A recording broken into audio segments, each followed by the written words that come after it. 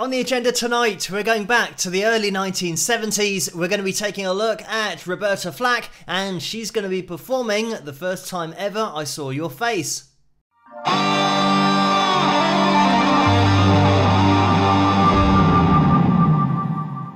Hello, Phil here from Wings of Pegasus, and welcome to another analysis video. If you enjoyed this video, please give it a thumbs up and subscribe. So, we're going to watch this one the whole way through without the pitch monitoring software or the vocal wave on screen, and then we'll jump into the analysis after. So let's get into it. The first time ever I saw your face, I thought the sun rose in your eyes,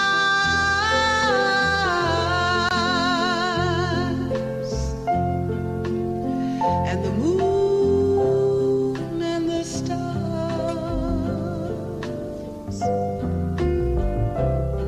were the gifts you gave to the dark and the endless skies, my love.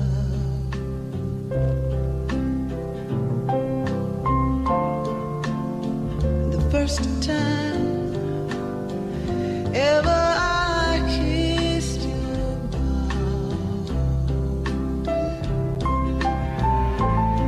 I felt the earth move in my hand,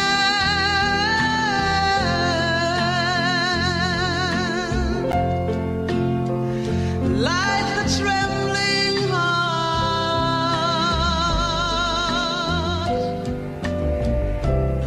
of a captive bird that was there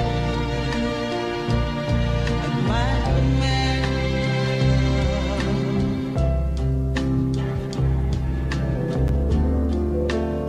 The first time ever I lay with you, I felt your heart so close to mine,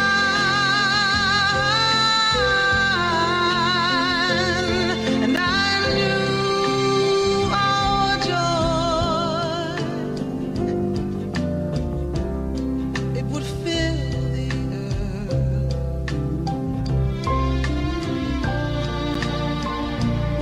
last till the end of time, my love. The first time ever I saw your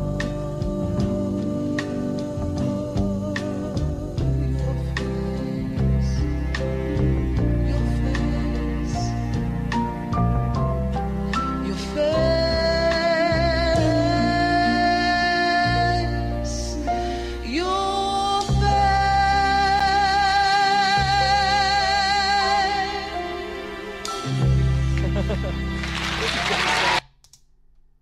And there we have it.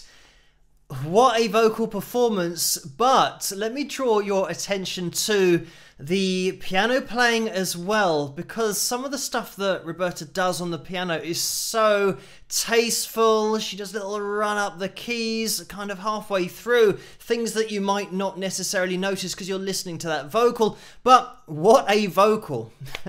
It is just so full of emotion, and she is one of those singers that has that ability to take somebody else's song and put her own emotion into it, but make it sound like it's her song. But I've also mentioned Roberta recently when we were looking at Laurie Lieberman, and I'll put a link to the video that I did on Laurie in this video somewhere, probably at the top of the screen now, so you guys can check that out if you want to. Laurie wrote a song called Killing Me Softly with his song, and Roberta had a huge hit with that as well, and it was, I think, just the next year after Laurie released that. And I have spoken to Laurie on Instagram, and she will be on the channel soon, so stay tuned for a chat with Laurie, getting the background behind that song.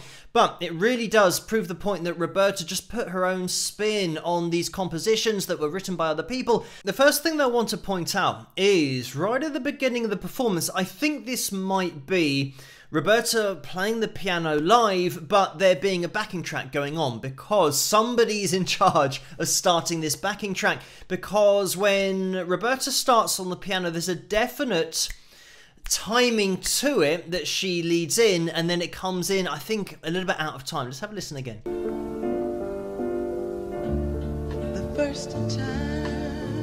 You can just see how it doesn't really flow at the beginning, and I don't know what this performance is from, but we can't see any other instruments anywhere, and it's quite a full-on production here if there is a band, because we've got strings in there and everything. So I think it's most likely that backing track, and it just started a little bit off. But the good thing is Roberta can obviously hear the backing track and just adjusts her own playing to then get in sync with it. Another huge advantage of being a talented pianist is being able to just go with wherever that backing track's going. So now we'll jump into the vocal pitch monitoring software and have a look at Roberta's voice on screen, represented by the yellow line.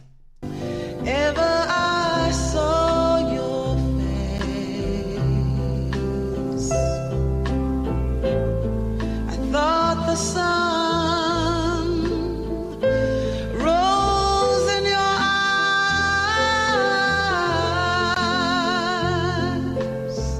So straight away, we've got just supreme pitch accuracy going on here with the G4. But the interesting thing is that when we have a little look back, I mean, this vibrato again is so consistent with the frequency of it, but it's quite tight. We are directly over the F4, so just pitch perfect.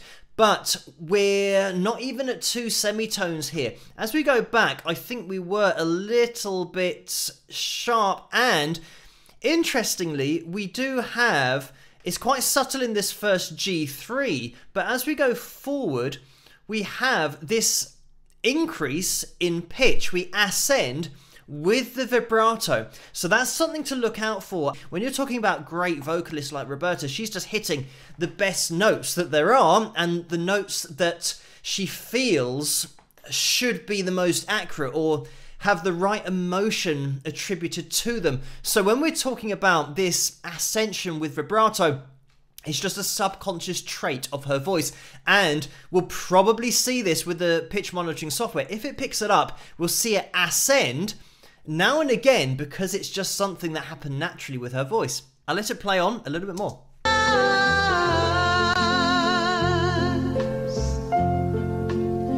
And the moon and the stars. Again, look at the way that we start with that vibrato on the E4. The stars, and it goes up a little bit at the end.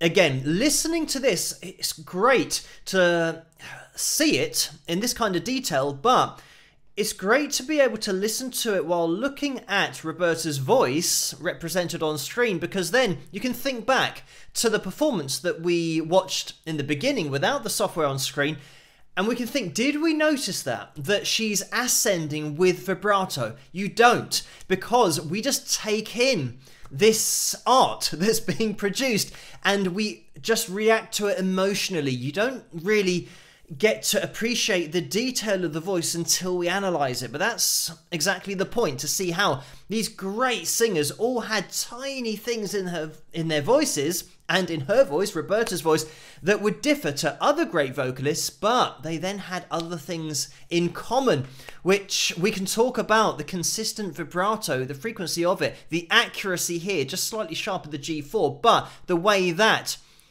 is probably the most accurate note for when we're talking about equal temperament, 440 hertz tuning. That's what this graph is representing, but the note isn't always on the line, because music doesn't work like that. You can't just pigeonhole how notes should sound and how frequencies should sit, especially when you're playing with a piano and you're playing or singing to a backing track that might have some instruments in there that are slightly out of tune, slightly sharp, slightly flat. So a vocalist, I mean, it's amazing when you think about it, a vocalist will always hit the mean average pitch of all of the instruments that might be slightly out of tune. There might be, you know, 3 violins that one of them is slightly sharp, another one's slightly flat, and another one might be even more flat, but the vocalist will find the mean pitch of all of these instruments going on and hit that note. So this is why the G4,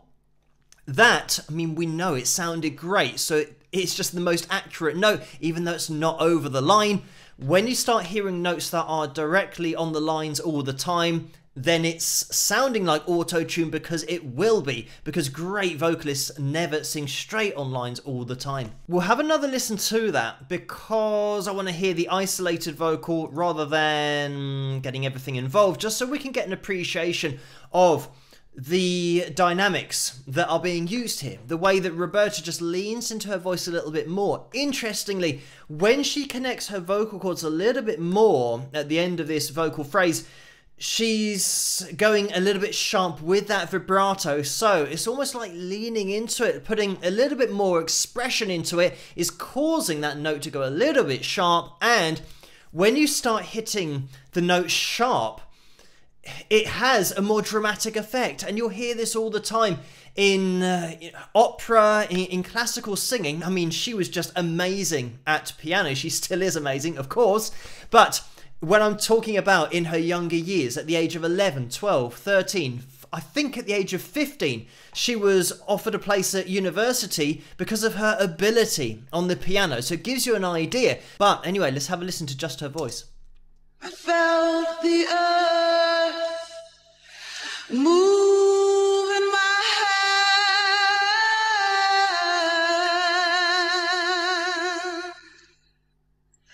hand, like the trembling heart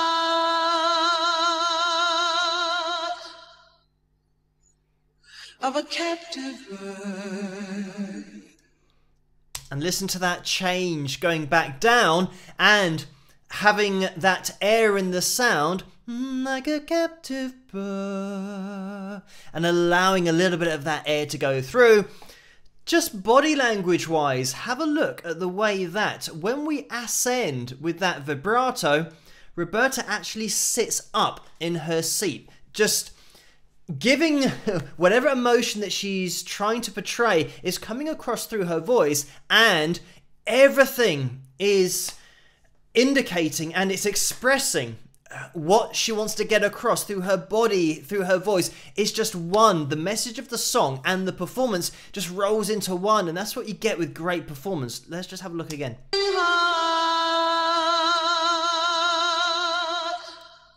You can see the way that she actually rises up, and we get the rising, literally the pitch, rising with that vibrato. The other thing that we've got is the drama in the delivery by not keeping the phrasing predictable. So, in this line that we're about to hear, Move in my head. That little delay on move in my, and there's that, so she's allowing that H to happen, but just delaying the onset of her vocal cords coming together. Listen again. Move in my head. It's so cool, that, but having that control just to bring them together and get this super clean connection, and then going into this run. all in one breath, ending with that really consistent vibrato. Just to highlight the point about the speed of the journey that we're going on here with Roberta and her delivery, listen to the way that she changes the timing of this line. So close to mine.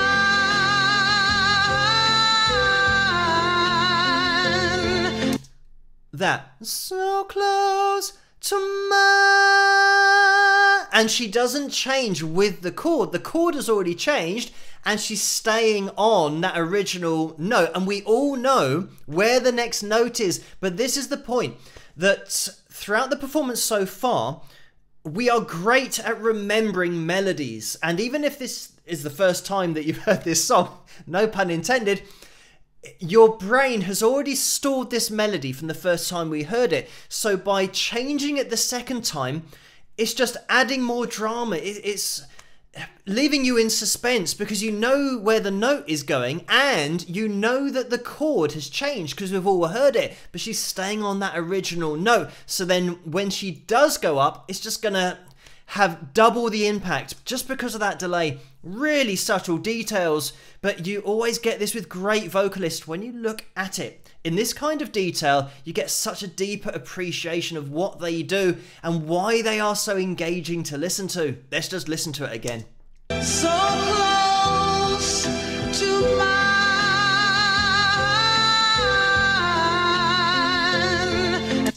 And by applying vibrato to that, so close to mine, the vibrato you usually have at the end of your phrase where you're not going to ascend. That's na, and then you'll go down. So by adding in that vibrato again, she's throwing you off the scent that we're going ah, and we're actually going up after that. It's rare as well to have a vocalist of this quality with the instrumental ability at the level that it is as well, because I said about her being so proficient at age 11, she started playing age 9. You could argue that that's quite a late starter because you get these child prodigies that start playing at age 5, 6, 7, but Roberta just took to it, and she was offered that place at Howard University, it was, at age 15, and she started studying at that age. She enrolled age 15, and then she changed her major from piano to the voice. Just while I'm talking about Roberta's background and her career, you could be forgiven for thinking that because she's so advanced at the age of 15 that she got signed up and had a really successful music career from a young age. But that's far from the case. Once she had finished at university, she got into teaching, and I'm sure she would have taught vocals as well as piano. And it wasn't until she was 30, 31 years of age that Les McCann spotted her performing in a nightclub, and he got her an audition with Atlantic Records, and she signed a record deal with Atlantic Records, recorded her first album, which is called First Take.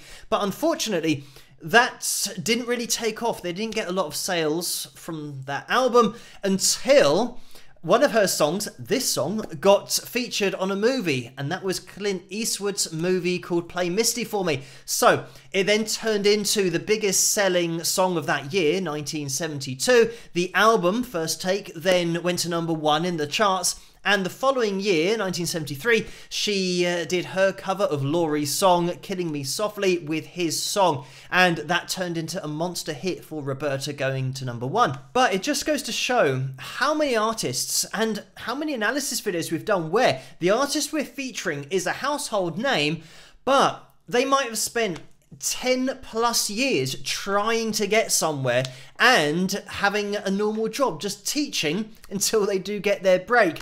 And Roberta's very much one of those that just kept on plugging away, playing live and doing what she had to do until she got that break and Les heard her, and then the rest is history. But thank you guys so much for requesting this video for me to take a look at. I hope you have enjoyed it. As always, keep those suggestions, requests coming in the comment section below. If you did enjoy this video, please give it a thumbs up and subscribe, and I'll see you guys at the next one. Rock!